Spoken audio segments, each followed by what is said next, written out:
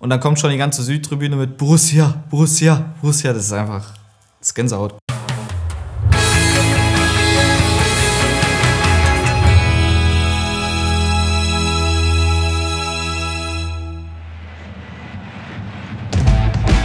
Der Moment für die Ewigkeit. Ich habe mich einfach gefreut, weil das ist halt auch so ein Kindheitstraum, der in Erfüllung geht.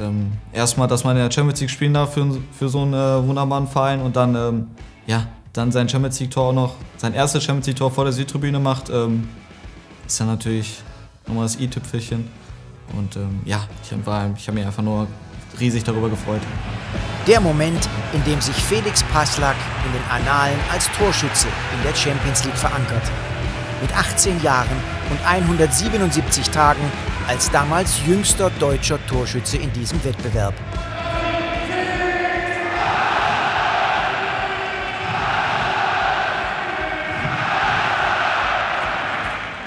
Das ist großartig. Das ist eigentlich das ist auch nochmal was ganz Besonderes. Wenn Nobby dann dreimal deinen Namen schreit und das ganze Stadion nochmal deinen Nachnamen schreit, ist dann auf jeden Fall ein Gänsehautgefühl. Es ist der 22. November 2016. Ein nasskalter Abend bei strömendem Regen. Der 5. Spieltag der Gruppenphase. Borussia Dortmund ist Tabellenführer und kämpft mit Real Madrid um den Gruppensieg. Legia Warsaw will noch Platz 3, will noch im UEFA-Pokal überwintern. In der Teambesprechung am Mittag erfährt Felix Passlack, dass er von Beginn an auflaufen darf. Champions League ist natürlich dann immer was Besonderes, vor allen Dingen als junger Kerl, der dann abends mal aus dem Bett geholt wurde unter der Woche für eine Halbzeit Champions League, Free TV damals noch. Und dann selbst da auf dem Rasen zu stehen, die Hymne zu hören, ist dann schon was ganz Besonderes. Und dann auch noch zu treffen, macht es umso größer. Jeder Spieler schwärmt davon, dass beim Einlaufen die Champions League-Hymne gespielt wird.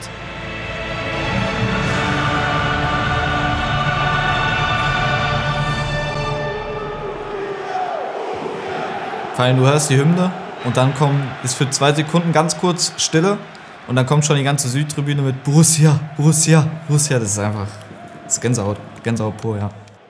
Der BVB gegen Legia, eine Begegnung für die Geschichtsbücher. Es wird das torreichste Spiel der Champions League-Historie. Die Torreihenfolge? Ganz ehrlich, da sind so viele Tore gefallen, ich weiß es nicht mehr. Nach 10 Minuten geht Warschau in Führung. Trifft er einmal so im Leben. Dann erzielt der BVB innerhalb von 3 Minuten 3 Tore.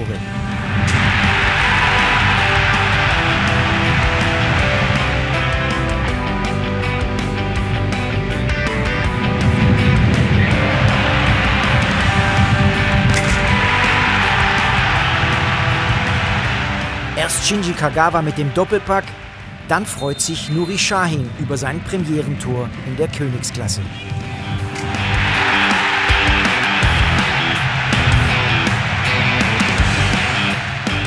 Ich hatte natürlich damit gerechnet, dass Nuri schon ein paar Champions League Tore gemacht hat. Ne? Also hat er auch schon ein paar Spiele gemacht. Damals, als ich noch Balljunge war, hat er auch schon auf dem Platz gestanden. Und ich war, glaube ich, genauso überrascht wie alle anderen. Doch die wilde Fahrt geht weiter. Noch vor der Pause fallen 3 weitere Tore. Nach dem Anschlusstreffer der Polen wäre beinahe sogar der Ausgleich gefallen. Stimmt, Fallrückzieher noch von Roman im 16. Da kann ich auch noch erinnern. Doch mit dem wohl einzigen Fallrückzieher seiner Karriere leitet Roman Weidenfeller das 4:2 von Ousmane Dembélé ein.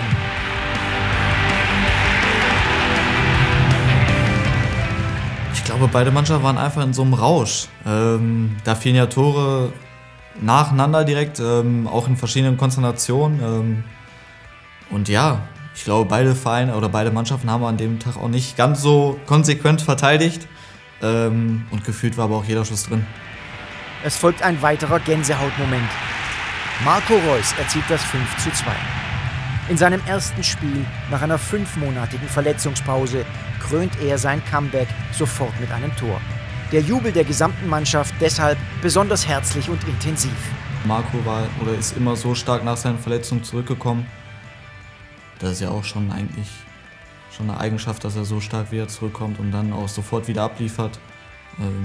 Gott sei Dank hat er es in den letzten Monaten auch hingekriegt, verletzungsfrei zu bleiben.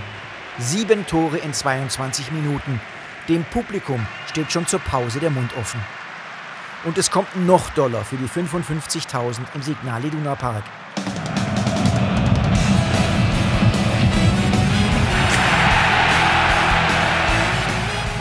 Marco Reus legt mit dem 6:2 noch einen drauf.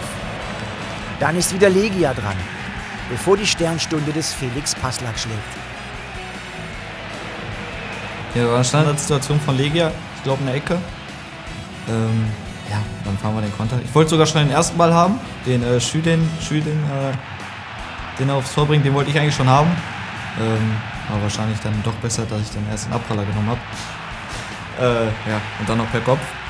Das ist natürlich schon was Besonderes. Ja. Generell erstes Tor im Profibereich und dann noch in der Champions League, das ist natürlich dann schon weit oben.